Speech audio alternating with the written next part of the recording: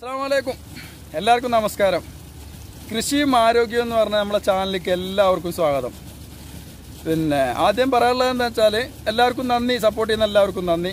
അപ്പോൾ ഈ എൻ്റെ ചാനൽ ആദ്യമായിട്ട് കാണുന്ന ആൾക്കാർ സബ്സ്ക്രൈബ് ചെയ്യുക, പിന്നെ ഷെയർ ചെയ്യുക, ലൈക്ക് അടിക്കുക, കമൻറ്റിൽ നിർദ്ദേശങ്ങൾ അഭിപ്രായങ്ങളൊക്കെ രേഖപ്പെടുത്തുക. അപ്പോൾ നമ്മളെ കൃഷിയും ആരോഗ്യം എന്ന് പറഞ്ഞ ചാനലിൽ ഇന്ന് നമ്മൾ കൈകാര്യം ചെയ്യുന്ന വിഷയം കൃഷിൻ്റെ സംബന്ധിച്ചാണ്. ഒരു കൃഷി ഒരു ആരോഗ്യം, ഇങ്ങനെ നമ്മൾ അങ്ങോട്ടും ഇങ്ങോട്ടൊക്കെ വെച്ചിങ്ങനെ പോവും, ഒരു വട്ടത്തിലിങ്ങനെ പോവും. അപ്പോൾ ഇന്നത്തെ വിഷയം എന്താണെന്ന് വിചാരിച്ചാൽ ഈ പ്രവാസികൾക്ക് വേണ്ടിയിട്ടുള്ളതാണ്. നാട്ടിലിപ്പോൾ ഇത് വലിയൊരു വിഷയമൊന്നുമല്ല, നാട്ടിലിപ്പോൾ എങ്ങനെയായാലും ഒരു മുരിങ്ങാക്കൊമ്പ് കുത്തിയാലും ഉണ്ടാവും. അപ്പോൾ നമ്മൾ ഇന്നത്തെ വിഷയം പ്രവാസികൾക്ക്, അതായത് സൗദിയിലാണെങ്കിലും വേറെ എവിടെയാണെങ്കിലും, ഇവിടെ നാട്ടിലത്തെ പോലെയല്ല, മണ്ണിന് വ്യത്യാസം ഉണ്ടല്ലോ.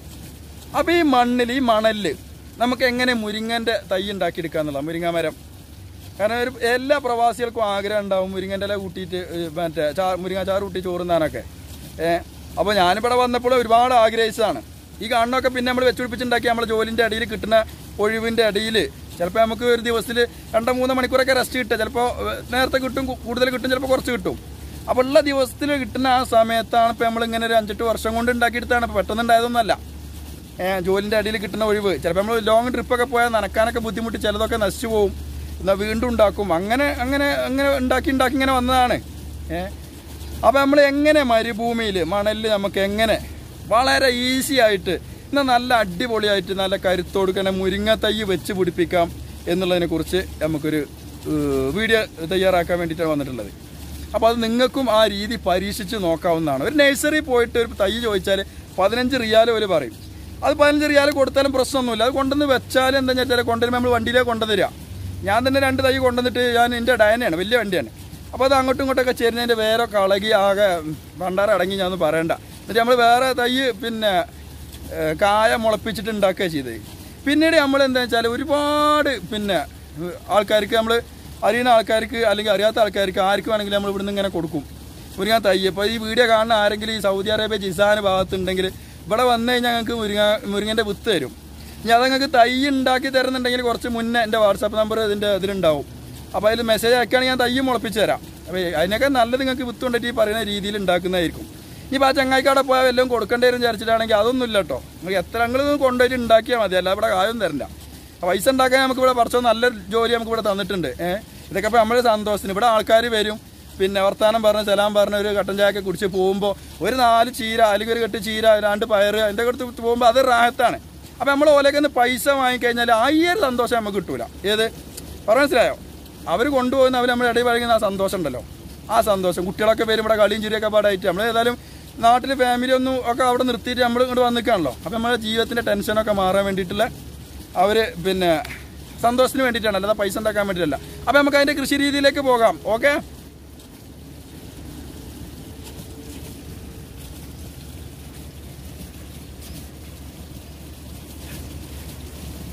വിത്താണ്. വിത്ത് ഞാൻ പറഞ്ഞില്ലേ, ഇതിനെ പോണവരുണ്ടെങ്കിൽ എൻ്റെ അടുത്ത് വന്നാൽ വിത്ത് തരാം.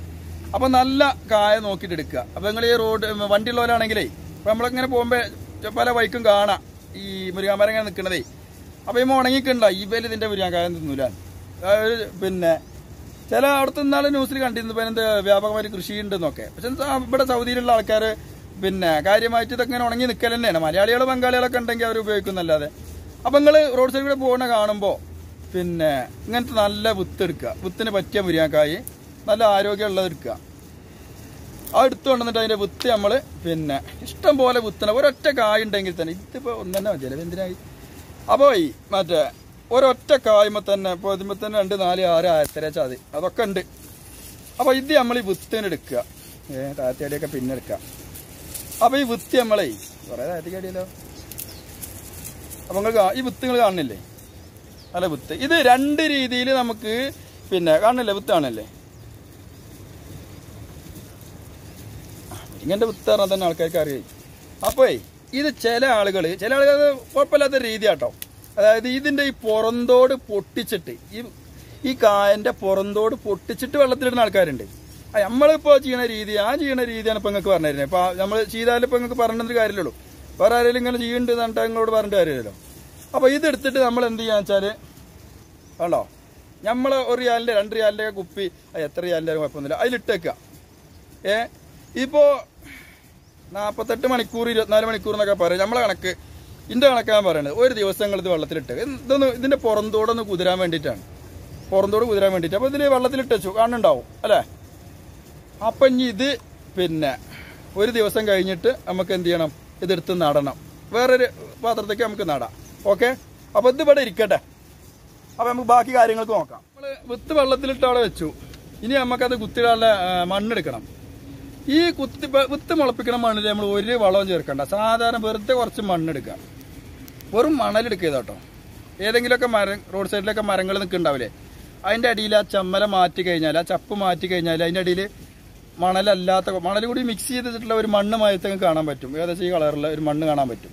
ഇതിലൊക്കെ മണൽ മിക്സിങ് ഉണ്ട്. മണലില്ലാത്തത് നമുക്ക് ഇവിടെ കിട്ടുമല്ലോ. അപ്പോൾ ഈ സാധനം എടുത്തു വരിക.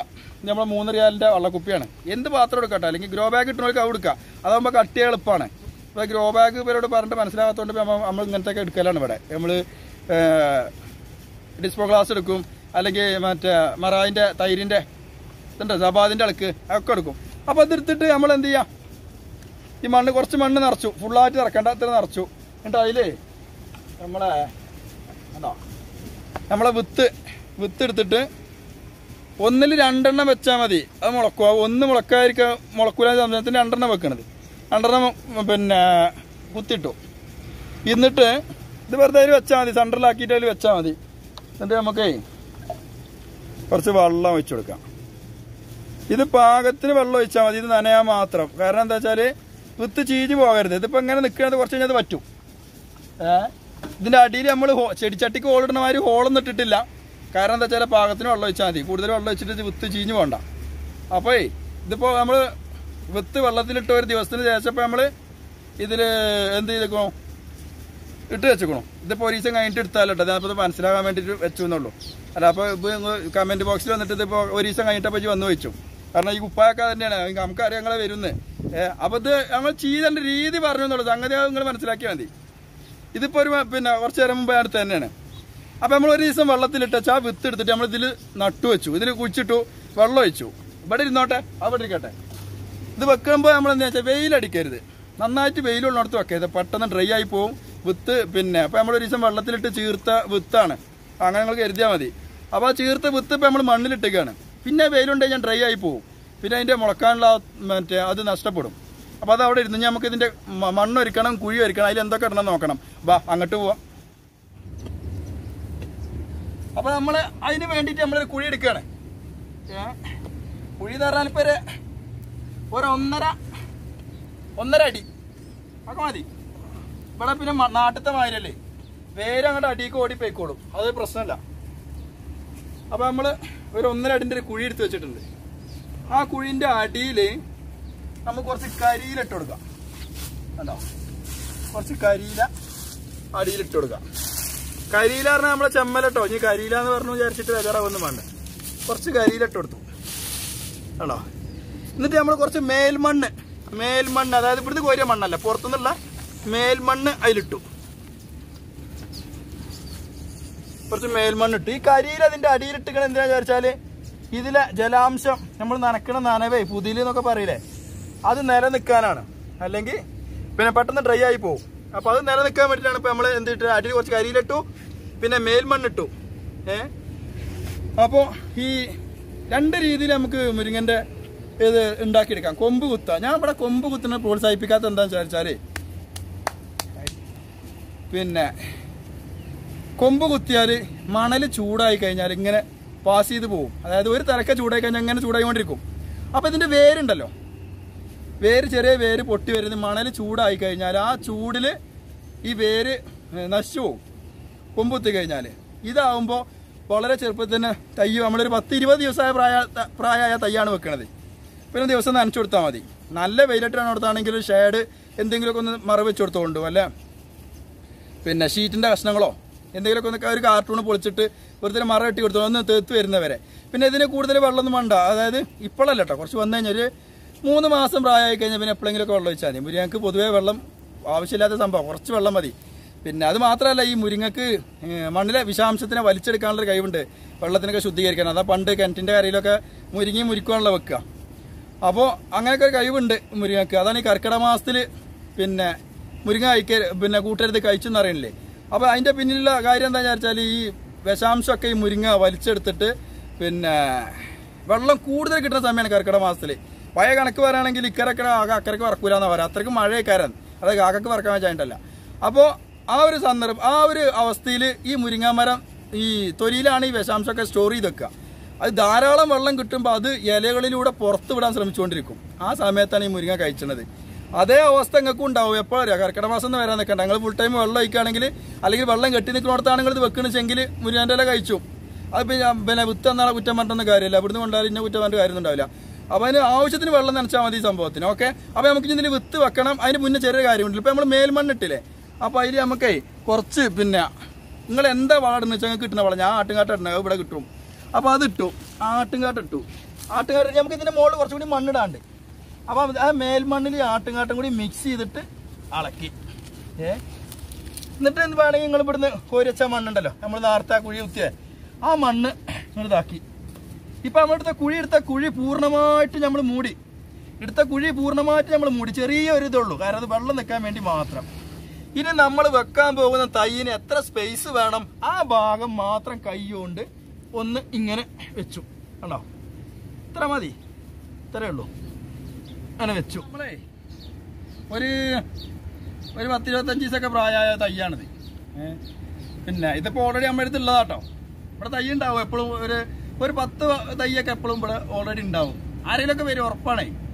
അപ്പോൾ ആ തൈ കൊണ്ടുവന്നിട്ട് ഞാൻ പറഞ്ഞില്ലേ, ഗ്രോ ബാഗ് ആണെങ്കിൽ കട്ട് ചെയ്യാൻ വളരെ എളുപ്പമുണ്ടാവും. കറുത്തത് ഇതിപ്പോൾ നമ്മുടെ തൈ ഇല്ലാത്തതുകൊണ്ട് നമ്മൾ ഈ ഒരു പിന്നെ കുപ്പിൻ്റെ അടപ്പാണ് എടുത്തിട്ടുള്ളത്. അതായത് കുപ്പിൻ്റെ അടപ്പല്ല, നമ്മളെ 3 റിയാലിൻ്റെ കുപ്പി.